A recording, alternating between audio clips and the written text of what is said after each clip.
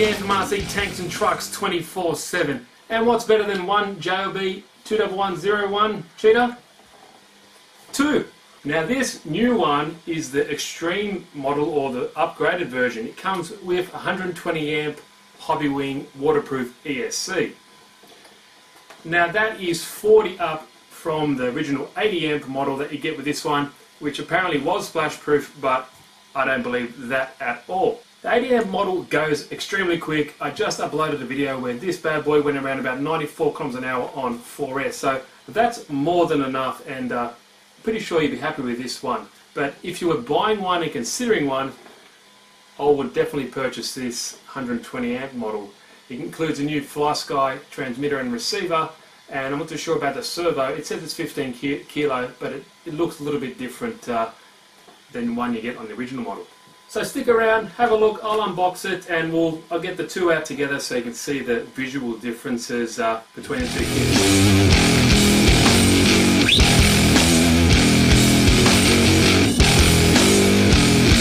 Alright guys, here is the JLB 21101 Racing Cheetah, and as you can see, or you might not be able to read, but this is the 120 amp new version. So apparently, it does have 120 amp hobbywing ESC, which is excellent, up from the old 80 amp version, and it does have a new Flysky transmitter and receiver combo as well. I'm not too sure about anything else, but that's what this video is for. Let's go see what you get in the box, and yeah, check her out. Now I'm not going to go around the box because it is exactly the same as the older one. All these specs here are the older version, as you can see, says the 80 amp ESC. So a lot of these other things will be relevant. I'm not too sure about the steering servo. On the specs it says it's 15 kilos as per the old one. It does have metal gears and does come with a 4000 milliamp hour LiPo battery as well. But everything else is the same, so we'll just crack her open and see what you get. Now, if you would have been following my channel, you'd know that I really enjoy this car. It does have another version, which is the older model, which is the JLB Cheetah goes by, and it's kind of like a black and orange shell. That's a fantastic car. Then came this 21110 model, which is an upgraded version of that. Different body, different wheels and tyres, because the original version tyres weren't the best, and this one also does come with a spoiler. So I guess this is a third addition to that. So I'll get the old one out as well, the 21101, and compare the innards when we get it all up and out. Okay, now I'll pull out everything that we get in the kit, and as you can see, it comes with a nicer Flysky transmitter. Excellent stuff. Not like the other one was bad, but the range I found on the older version wasn't the best. Now what I'll do, I'll get all this stuff out on the bench and we'll go through it in a little bit more detail. Like a new present at Christmas. Love a nice shiny RC. I always have liked this JLB body. I thought it looked pretty cool. So you get a small little CD or DVD. Now here's your 2S or 3S charger for your LiPo battery. You charge via the balance lead there. You know, this is good to get you out of a bind or if you don't have one, but I would definitely recommend buying a decent 4-button hobby grade LiPo charger. You know, this might take 3 hours to charge, and nobody likes waiting for a battery to charge. Okay, now here is one of the updates. You get a Flysky transmitter, and it is the FS GT2E. Only takes 4 AA batteries, which is what I always do like. Has a nice kind of style on the inbuilt antenna there, so you won't never break that off. And it's got this little window here. It's got your basic trim, steering trim, throttle trim, steering dual rates, your steering and throttle reverse, a bind button, and your on and off switch, and that is it. Has a nice rubber coating here, so it feels quite comfortable in the hand, but yeah, first of the upgrades. Next up, we get a set of decals or decals, and they have the front lights and the side windows there. Here we go, the JLB 21101 Extreme 128 new version. Gives us a little indication of what you get in the kit, and I'm looking at the 15 kilo servo, and I'm pretty sure that was the same one that came with the original one. But the main things here, as you can see, 2-channel tray emitter, that's interesting, and a brushless waterproof 120 amp hobbywing ESC. Last but not least, we get our basic instruction manual, very similar to the old one. Fair bit of Chinglish in here if you want to go read it, but I do like their detailed drawings and diagrams of how to put the car back together and all little hints and tips, and an excellent parts list there. When you get in trouble, you need to order the new parts. Okay, now here it is, guys. First glance, you would not know the difference, especially just looking at it. Everything looks identical to the original version, and later on in the video I will get the basic JLB 21101 and just compare on how it looks. Okay, first things first, like I always do, let's have a look at the Lexan body. It's exactly the same as the original, so you know, if you haven't seen the original unboxing, I would recommend go check that out, because this will pretty much be exactly the same thing. And yep, the body's good, just like the original. I've scratched the hell out of my old one, and if you would have just seen my latest video of the speed test of the 21101, you wouldn't know why. Okay, now already this does look different. The motor here is particularly, well, it looks nice. I do like this black and silver look compared to the all blue anodized version of the older model, and everything else seems to be in line. It does have front and rear LEDs, which is the same, but obviously we can tell these three components here are different. Now before I get up close and personal with the heart of this beast, the wheels and tyres are definitely the same. It does have the same kind of unique size wheel nuts there. These are a big upgrade from the original version as well, so no complaints there. They are great tyres. I did explode mine, that's the only reason why I upgraded to Proline Badlands. Apart from that, they work really well and grip on a lot of different surfaces. They are foam filled, they do have an air hole there, so if you want to go running in water, make sure you tape that bad boy up, but all in all, wheels and tyres are the same. Now here we have the motor. As you can see, visually it looks different, but the specs are the same. It's a 3670 2500 kV brushless motor. That is identical to the old ones. I'm not too sure if the internals will change, but just from specs wise, it's the same. Now the biggest upgrade on this kit is this genuine Hobbywing 120 amp waterproof ESC, capable all the way up to 4S, I believe. I have this in another car of mine, and I run 4S in there, no problems whatsoever.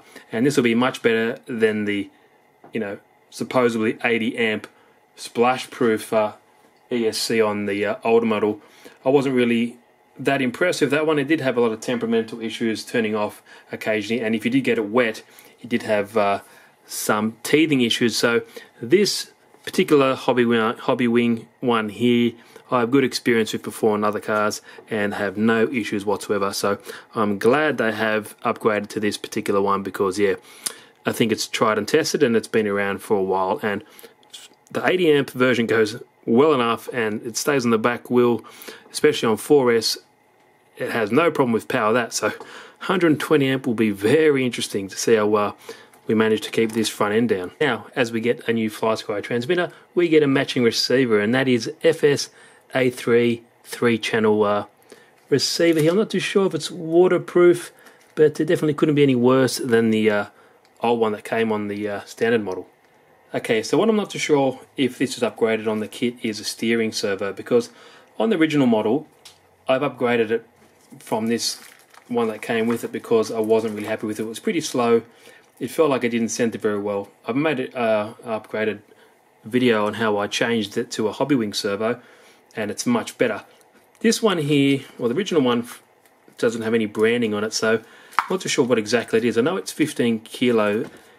Well, that's what it says on the packaging, and this one in here says it's a JX5521MG digital servo, 15 kilos as well.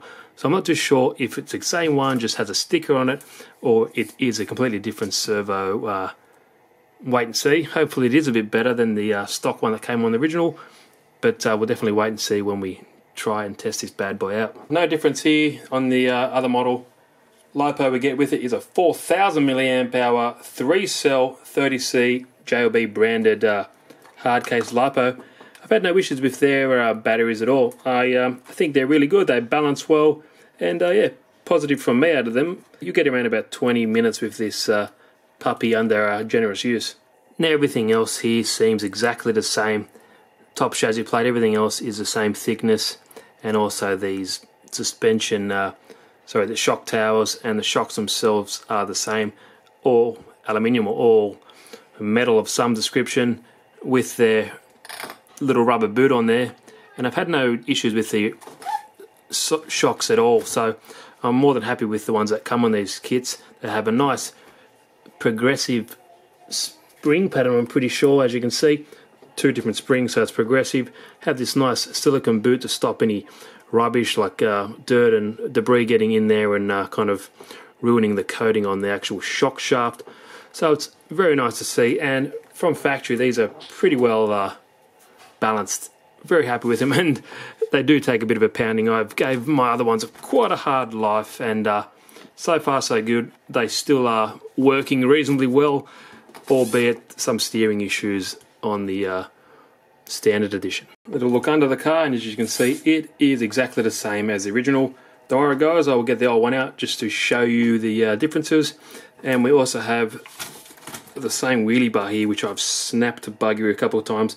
I've tried 3D printing one of these, and that failed as well, but I'm going to try printing in ABS, which should be more flexible for this RC application. So very interesting to see if I can make something that can actually take the abuse. Now, it does also include front and rear LED lights. They seem to have made this, I don't know, it's hard to say, a little bit longer than it was before, because the old one, a bit of a jolt, or if you pull this down or in an accident, this just rips straight out of these 2 LEDs. And also the back one seems exactly the same, so this wire is kind of tight, but yeah, not really worried about stripping out LEDs. That's the least of my concerns. One thing I forgot to mention as well is you see on this hobbywing ESC does have this separate switch, which is nice. It has this nice rubber kind of coating on here, so that does help with the being waterproof. On the original one, just had like a push down button here, which I think was caused a lot of issues, and a lot of breakdowns was because of that switch. But this seems to be a much better setup. Let's just turn it on. I plugged it in. There we go here. Front lights are working as they should, and it does have rear lights. There we go, like the original one. Now, what you guys are all here to see. Here is the standard edition, and here is the upgraded model. This one looks worse for wear. It does have Proline Badlands on here because I've popped the original one. I didn't change these because they didn't perform at all. They're great tyres, and especially a big upgrade from the original Cheetah. So that's the difference of this. It gives you kind of a wider stance if these kind of got a different offset on these tyres, and it is missing the rear wing and the rear wheelie bar because I smashed pretty much the living shit out of it, especially on how I drive and test these out. I want to see how durable they are, and generally the wheelie bar and the wing will be the first thing to go. Also, you might notice I have a different hobbywing servo here. Like I mentioned earlier in the video, I didn't really like the standard 15 kilo servo, but it was a bit lazy, didn't center very well, so that's an easiest thing to replace on these. But the biggest thing, as you can see, everything else looks identical. The shock towers, the shock positions, the wheelie bar and everything, believe me, are exactly the same. Same wishbones, front, top A arms and bottom A arms, everything is identical. Only difference I can see is the steering servo, the ESC, the receiver, and obviously the motor. That's the most striking difference. Apart from that, making this an extreme version, that's all there is to it. Okay, so as you can see, there's the original 80 amp ESC, and what I mentioned before about that power switch is just here. You've had to always push and hold to kind of activate or turn the car on, and I wasn't really a big fan about that, and it is not or nowhere near splash proof at all. Any bit of water in that will probably cause it to have a quite terminal problem, and yeah, you end up replacing it into something like this, which this one comes with standard. So this is a much better upgrade. I'm not too sure about the difference in price. Might be, I think, $80 or something like that. I do believe it's better off just buying this one, especially just from the get-go, or you might be able to upgrade it just to this particular power unit. In saying that though, this does go extremely well. 80 amps is more than enough you'd need for this. You would have seen my videos, and the last speed test I got 94 kilometers an hour on 4S with this, so it'll be very interesting to see if this will be quicker, and if it is, how much quicker, because yeah, 94 kilometers an hour is fairly quick on 4S, and I think it was 75 kilometers an hour on 3S. So very interesting to see what the difference will be and if it's a worthwhile upgrade, because everything else I can see is identical. But overall, that's all she wrote for this video, guys. Any questions, like always, leave them down in the comment section below. This was sent to me for review from Banggood, so I'll leave the link in the description like I always do, and go check it out. If you haven't, please subscribe. There'll be heaps of stuff coming up, not just for these particular cars, but other cars I have as well, and some other drone videos and stuff like that, some FPV footage, so I'm looking forward to that. So thanks guys, Steve here again from RC Tanks and Trucks 24/7. Hope you enjoyed the video, and I will see you in the next one.